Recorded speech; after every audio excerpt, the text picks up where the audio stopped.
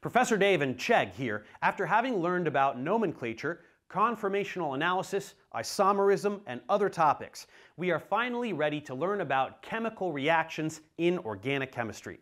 There are so many reactions to learn, but as we will see, many of them fall into a few specific categories. Let's go over some of the most common types of organic reactions now. 4 general types of reactions we will see over and over again are addition reactions, elimination reactions, substitution reactions, and rearrangements.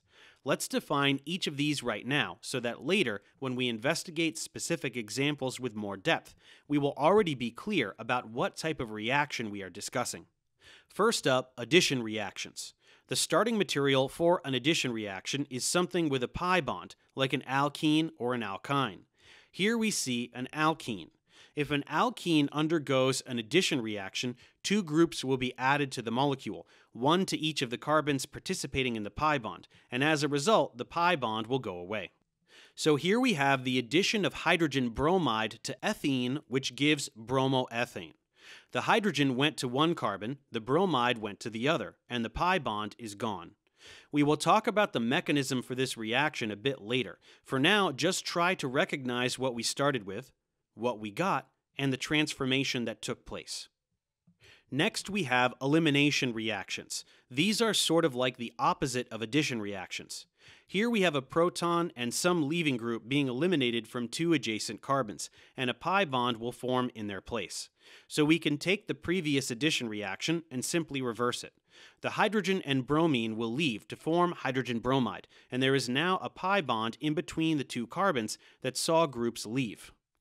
Alkenes are therefore commonly the product of elimination reactions. Then we get to substitution reactions.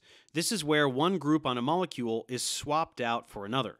Here is an example involving an ester and water, and we can see that OCH3 has swapped places with OH, yielding 2 new products. So OH has substituted in the place of OCH3.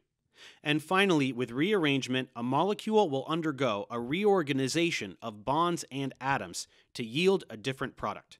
This can be a little more involved than the other 3 types, and there are many subclasses that all involve slightly different mechanisms.